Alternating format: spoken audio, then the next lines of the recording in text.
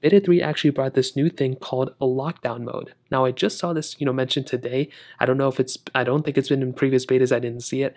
And Apple just now announced it today, and funny enough, Beta 3 came out today too. So I wasn't expecting it.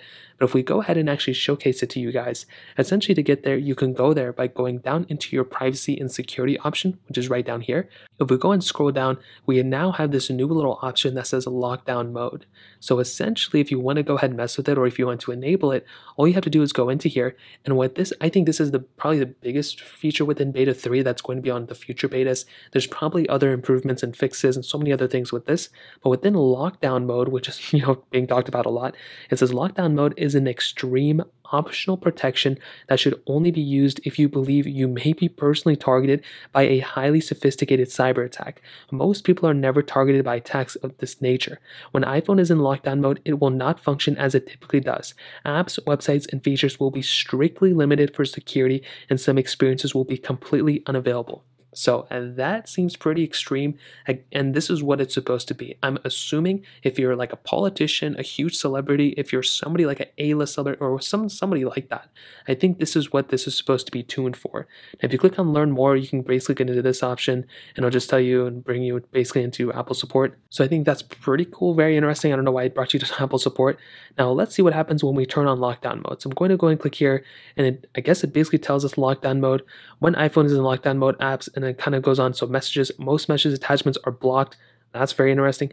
Incoming FaceTime calls from people you have not previously called are blocked. Web browsing is what? Web browsing technologies and browsing features are blocked. That doesn't really make too much sense. And device connections, Apple. I mean, there's a ton of things. So let's just go ahead and turn this on and see what happens. So turn on and restart.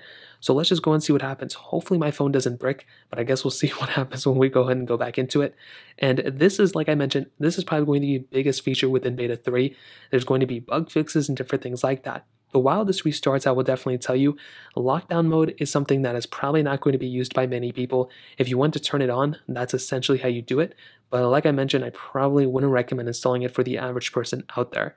Now, once we go ahead and boot back into it, like I mentioned, I guess we'll see what the iPhone looks like. So we are back on. Weirdly enough, the brightness just kind of glitched up there, which is expected. Unscrolling it, it seems to be kind of about the same. It said web browsing. Okay, so it does say lockdown enabled.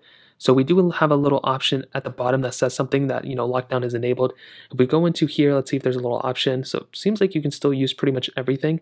It doesn't give me another prompt. So we had one automation. I don't know why that came up. It doesn't really tell me anything that, lockdown mode is enabled in any of these things, except for within the browser. So that was one thing that was mentioned. So now people who call me, if I haven't called them before, they're not going to come up. So that was very interesting. Let's see if camera is enabled. So it seems like everything is, for the most part, pretty much enabled. Let's try Snapchat. Okay, I don't know if this is going to work. Maybe it does, I don't know.